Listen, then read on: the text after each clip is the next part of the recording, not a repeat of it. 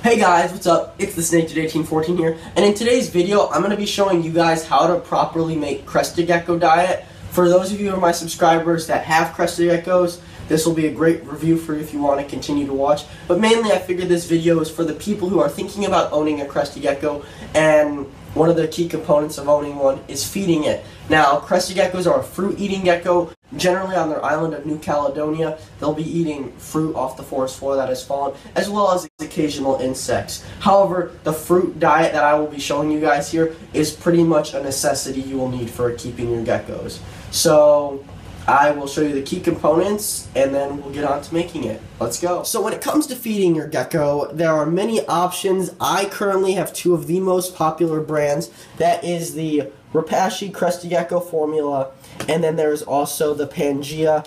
I like the Pangea a lot. In fact, this is what I will be using for these three geckos. Like I said, there are two in here, and I even use this for the one that I'm currently keeping. These three are just being watched by me temporarily, but I figured they'd be a great example on how you would want to set up food for a baby gecko. And it's pretty simple. You give them food in these little plastic cups, deli cups. There's different options. I like these because they're cheap. You just change them out when they get dirty. As you can see, they do sometimes get dirty, but once you change them, it's nice and easy. And there's one of the little geckos that will be getting fed today. And yeah, let's get on to making it. So when you are getting ready to prepare your gecko, I like to have the feeding dish. Really, like I said, I'm just using the basic little deli cups. And then we're going to use the Pangea powder. This specific flavor is the banana and apricot flavor. It comes in many flavors. There's even an insect one, which I haven't tried yet on my own personal gecko, but I've had friends who tried it and they said they're getting decent results on it. So what we'll do is we'll take our deli cup, and I'm going to open the bag here quickly. And you don't want to pour too much. Remember, it depends on the size of your gecko. So for the little babies that I'm going to be feeding, you want to sort of have it be a blend of applesauce. So I just sprinkled enough to just cover the bottom.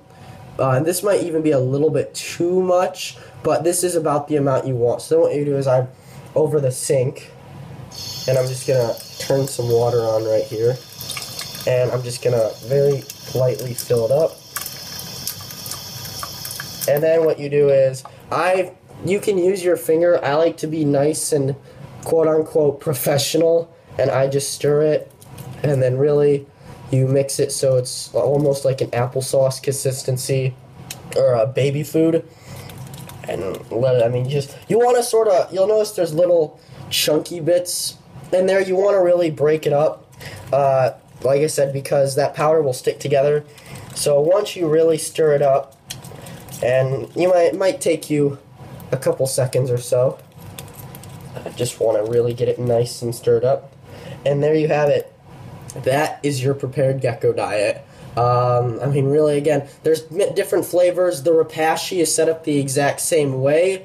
Otherwise, now we put it in our baby gecko's tank, and they get to eat for the night.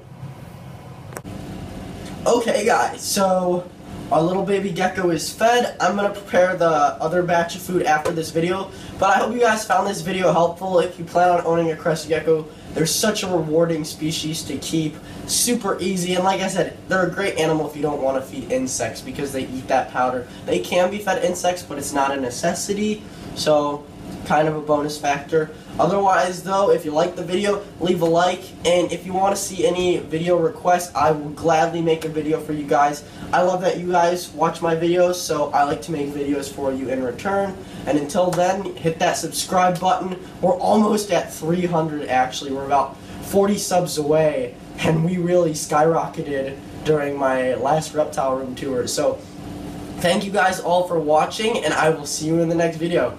Bye.